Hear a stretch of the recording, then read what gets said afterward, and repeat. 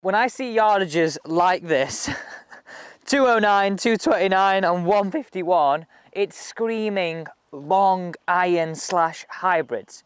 Okay, I want to look at long irons today, and you've seen the title.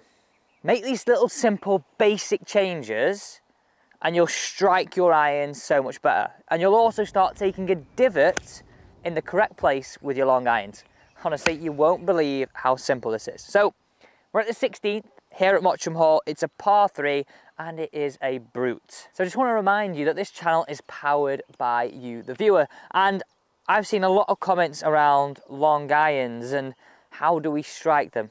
I'm still contemplating why I'm using these butter knives. Anyway, get down in those comments. Like, how often are you using your long irons? Is it a club that makes or breaks your round? I'd love to know, because we're here to help out and this will honestly really help you. So 30 seconds here, stick with this and make sure you stick around to the end, because you won't believe how 3 simple things change ball flight.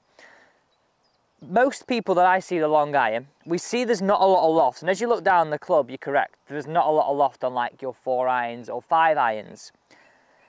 We tend then to get our hands behind and sometimes get our weight behind it, because we feel when it's teed up on a par 3 that this is our best route of getting that ball up in the air. But actually, yeah, of course, sometimes you might hit a good shot, but actually you're more likely to catch it fat or thin.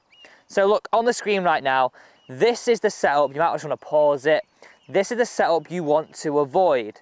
Now, I'll keep a screenshot of this for you and we'll place it on there later so then you can see what differences we're going to make. Right, I'm going to try and hit this one away and show you what you might see. High, short. First thing in our list is ball position. It's basic, you've got to get it right, but it makes a real difference. I want you to have it sort of halfway between your armpit, okay, and the zip or the buttons on your shirt. So it should sort of fall around about here, okay? Another reference point you might want to use is a club head and a half inside your left heel. So it might, for a lot of you, feel quite a long way forward to what you're used to, but that's good. So that's the first thing. The next thing is weight and this position at address. Now you'll notice on this first one, I was sort of hanging back, and most people think that's our way of getting up in the air. And yeah, okay, logically our brain says that, but actually us striking down, creating more spin, gives us the lift. So, weight 50-50 at that address, okay? Don't fade that backside. I then want you to use this reference point, and this is where I think it's going to make a real change to you, is those hands slightly ahead of that golf ball. Now, it's really important that I use this reference point and really pay close attention to this close-up.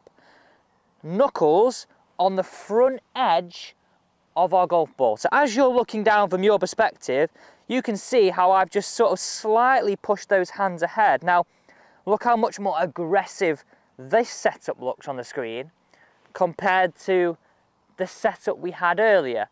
Totally different, and something that looks a little bit more downwards and more, I guess, dynamic.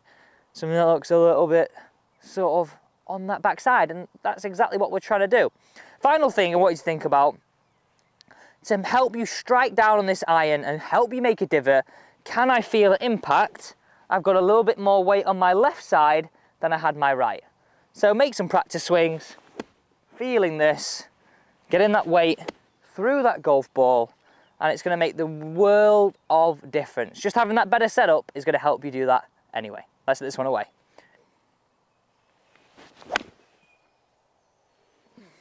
Such a good strike. Ball, then turf, exactly what we're after. Let me know how these changes help your game. I'm here to help you this summer, so don't forget to put your comments down below. Thanks for watching.